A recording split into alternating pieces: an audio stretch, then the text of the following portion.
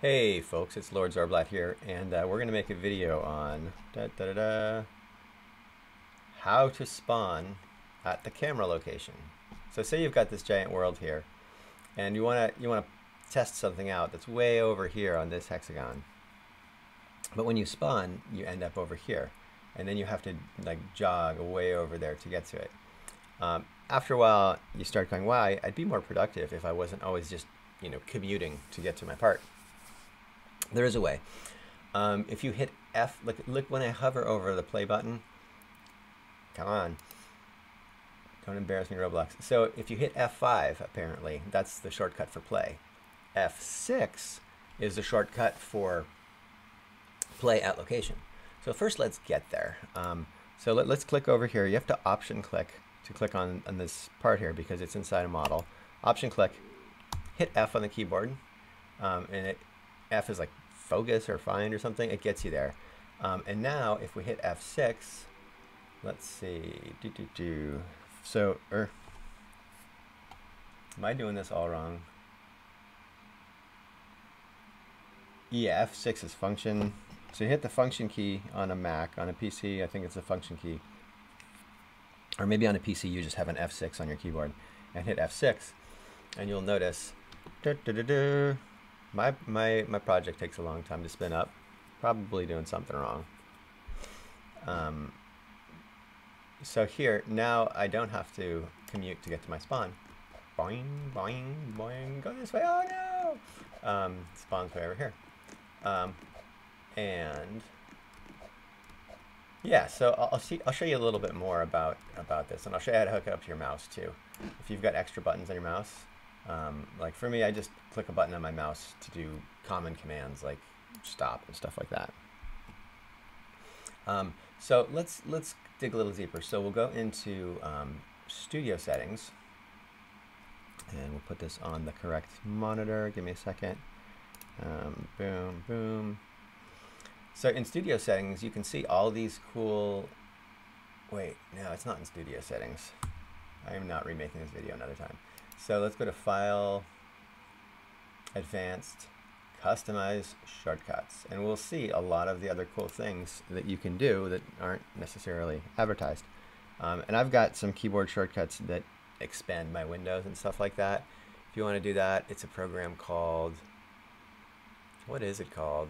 Is it this thing? Yeah, it's called Rectangle. It used to be called Spectacle. If you want to automatically put your window somewhere, let's make the window on the left half. We'll do Command Caps 1. Want that window on the right half? Command Caps 2. Command Caps 4 jumps into a different window. Command Caps 5 is like this. 6 is like this. 7 is like that. 8 is like that. And so I've got 3 monitors here, typically, and I position everything so it's a real efficient workflow, because the easier you make your workflow, the more time you spend coding, the less time you spend navigating. All right, so here's a ton of things that you can do automatically with a keyboard shortcut. If you make wedges all the time, record video, cool. So let's search for start. So play here, that's the one we're doing. So the shortcut is F6. Launch studio in player mode, start remote debugging. A lot of cool stuff here. Dig around. If you're using Studio a lot, you want to be efficient. So figure out what Studio can do for you.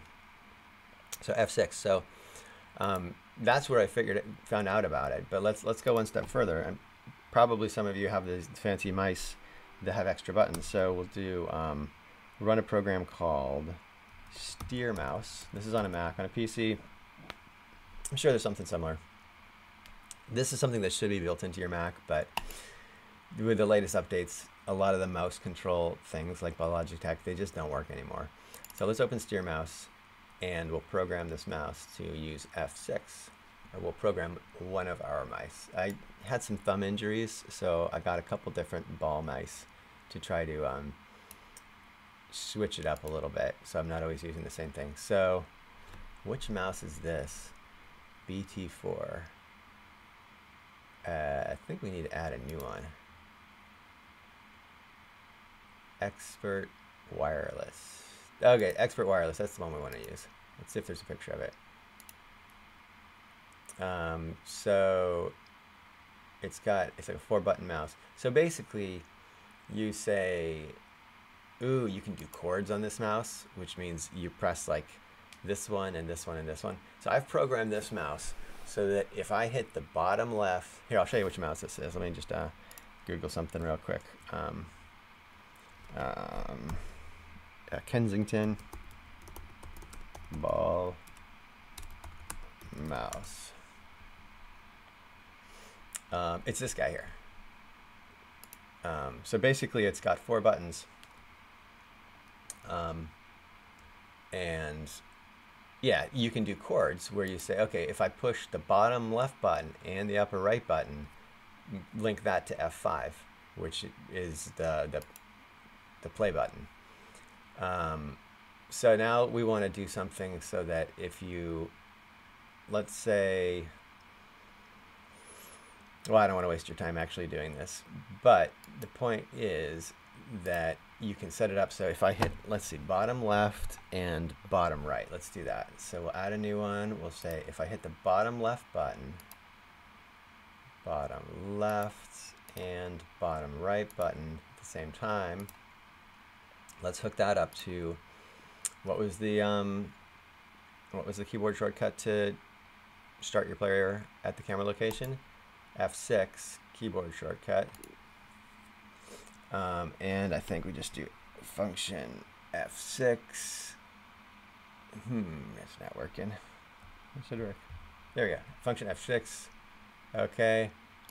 And so basically we're saying if I hit bottom left and bottom right, make that function F6, which is start at camera location.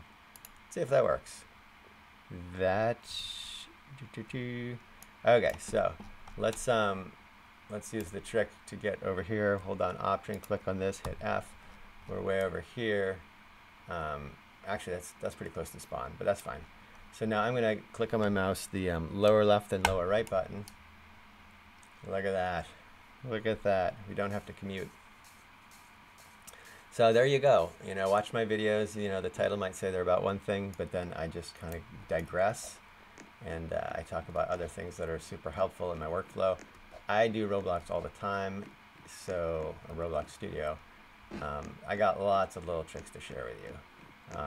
How to get back up there, I don't know. I just don't understand. Help! I have wings. Come on, fly. Where's my jetpack? All right, if you like this, give it a thumbs up. If I get 1,000 subs, I can monetize this. Keep doing what you do.